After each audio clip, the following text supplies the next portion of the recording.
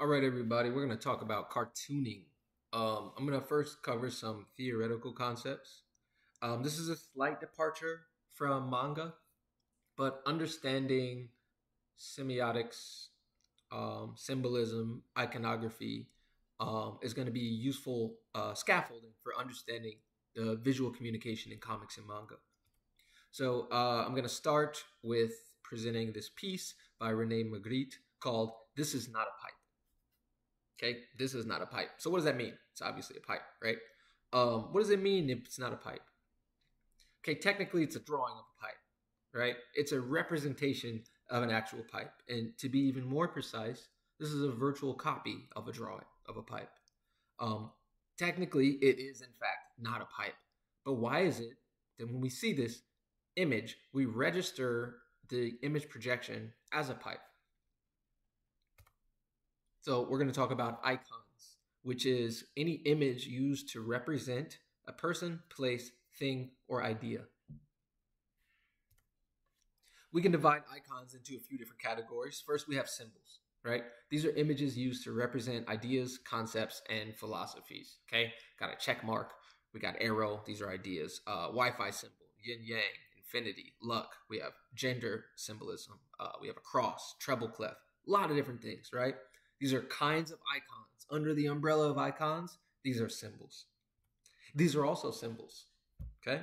So flags, right? They represent an idea of philosophy, right? Next, we have the icons of science, language, and communication. We can call these the icons of the practical realm, okay? I want you to pay attention here. We have both numbers and letters. Those are icons. So if letters are icons, what does that make words? Finally, we have pictures. So this is usually what comes to mind when we hear the word icon. In this lecture, I'm giving you a more expansive definition of what icon means. So pictures are images that are designed to actually resemble their subjects. Okay, so we have representational sort of abstract icons, right? Letters and numbers. They don't look like the thing. Flags. This doesn't look like the thing. These symbols don't look like the thing. These are icons. These are also icons, but pictures look like the thing. These are icons as well, right? Drawings. These are pictures. These are icons. Pictures and drawings are unique icons because of their variance and the complexity of information that they provide. In pictures, the level of iconic content varies, and it could be said that pictures are more iconic than symbols and other icons like the ones we saw before.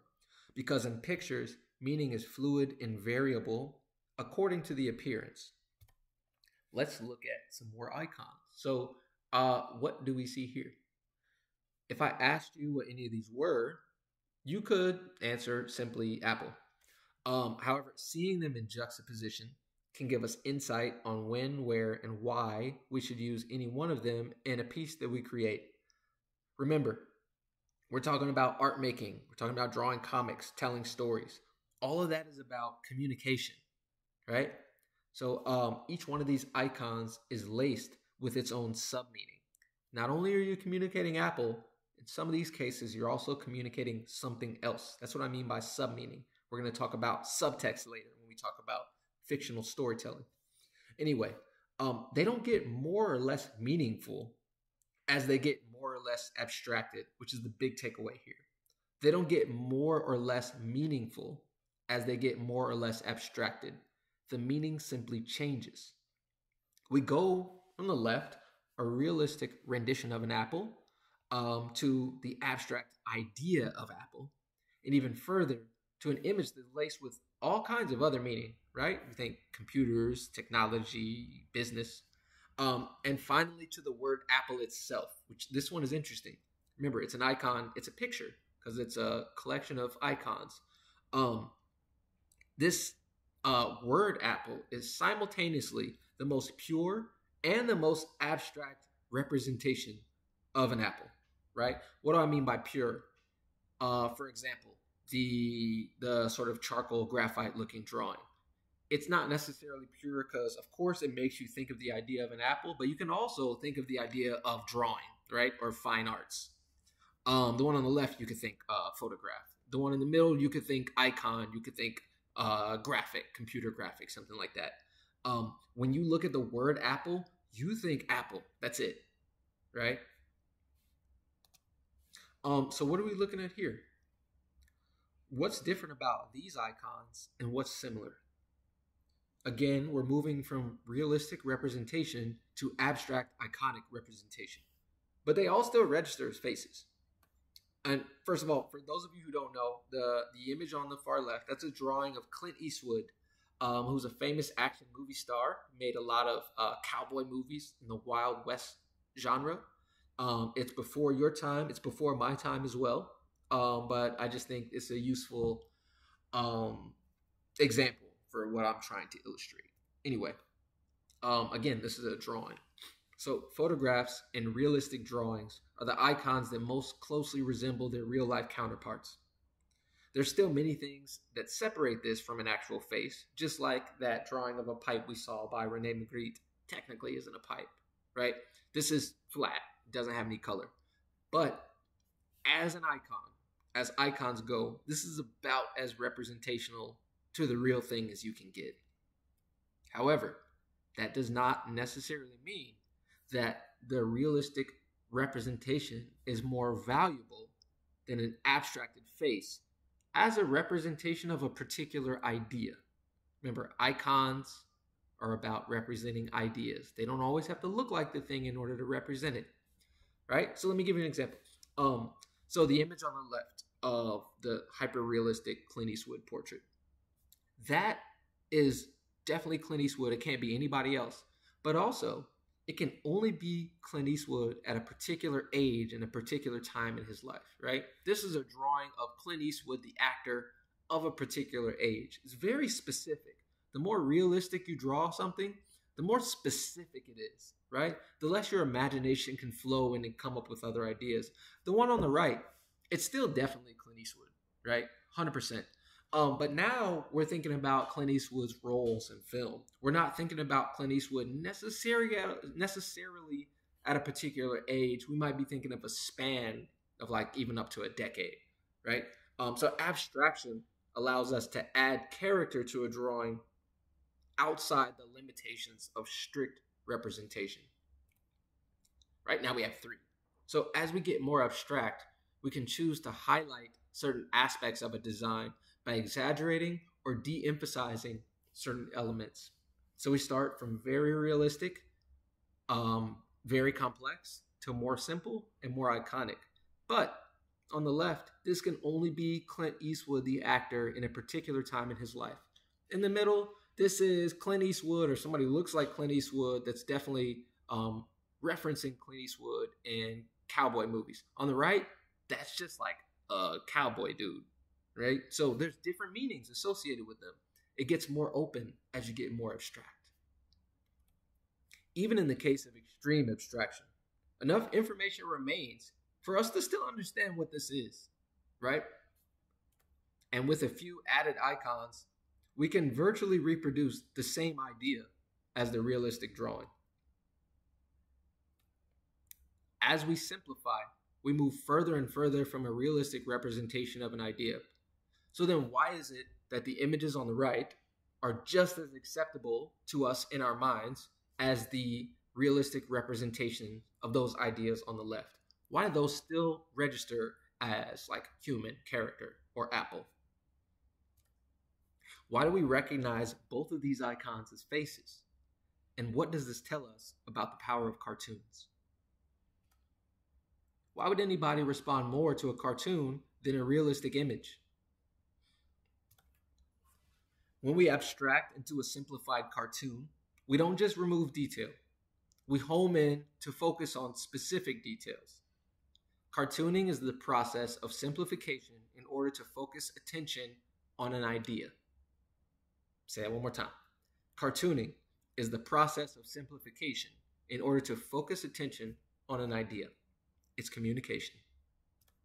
Cartoons retain and can even enhance meaning. And certain icons carry such a rich cultural history that they elicit a psychological response as soon as we see them.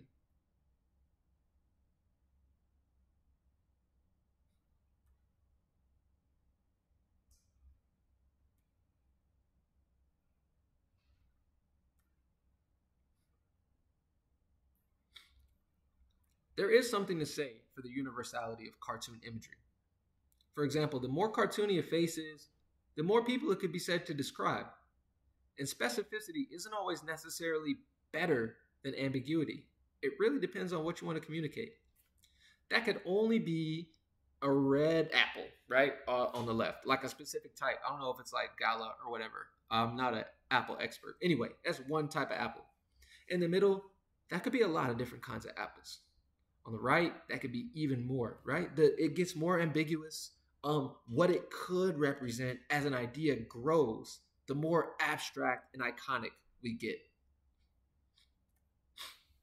Abstraction allows the reader to extend their imagination beyond the limits of a single character.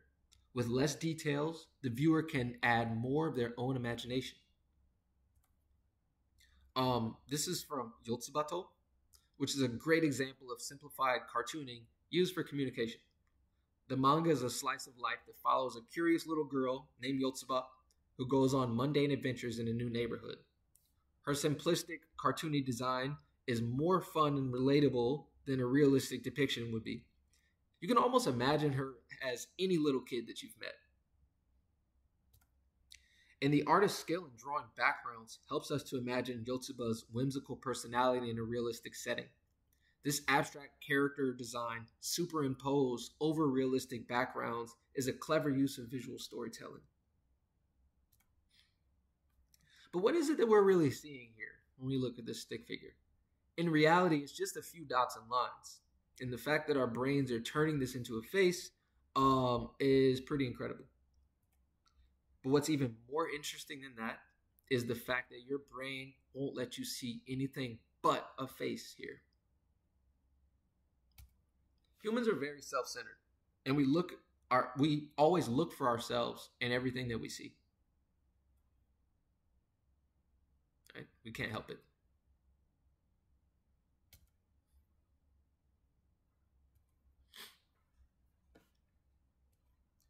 And whenever we create, we make the abstract world in our own image.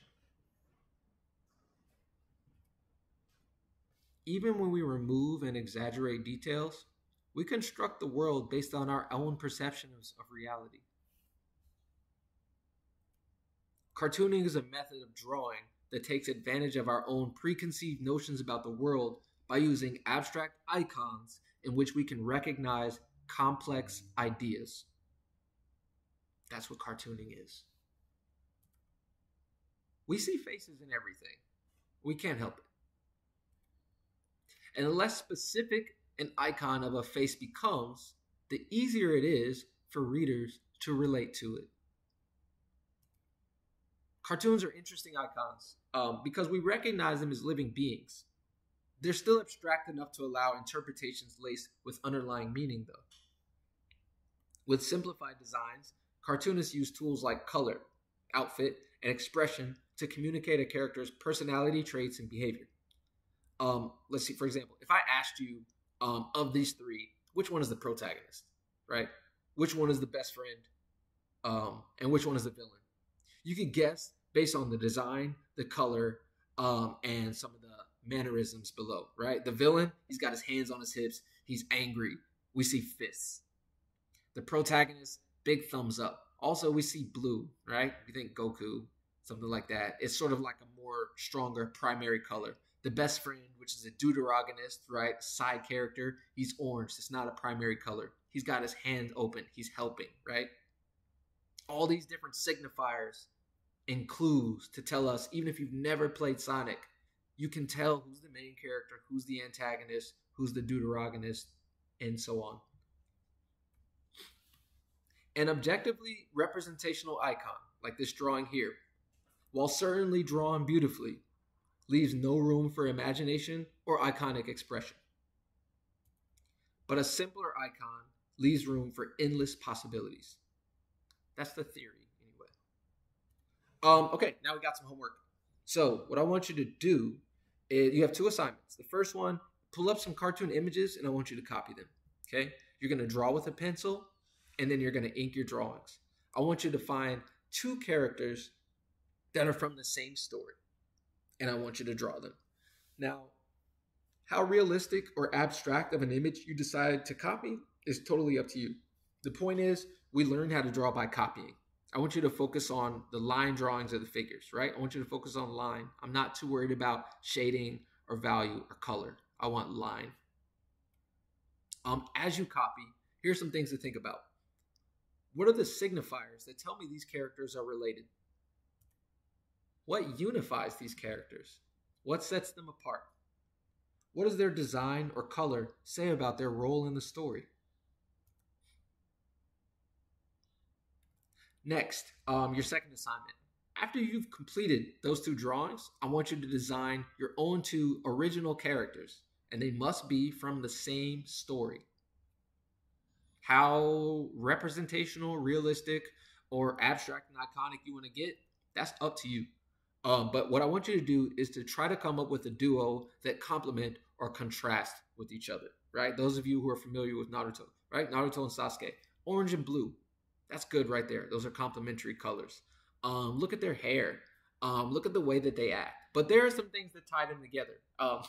For some reason, everybody in Naruto has sandals on. That's one thing. Everybody's got a headband. So things that tie them together in a common universe, but also things that make them distinct. Okay? I want you to make a duo. Here's another one. Jesse and James. Classic. Think about design, shape, outfit, color, personality, and motive when you create your duo. I don't need you to write anything. That's just for you. Okay? So to sum it up, you got two assignments. One, copy a cartoon duo, right? Spend some time on the drawing. Pencil it. Ink it. They can be in one drawing. They can be two separate sheets of paper, but I want you to ink it and erase the pencil lines. You don't need to color it. That's fine. Number two, create your own original cartoon duo. Again, ink your drawings and erase the pencil. You don't need to color, but you can. And that's all I got for this lesson.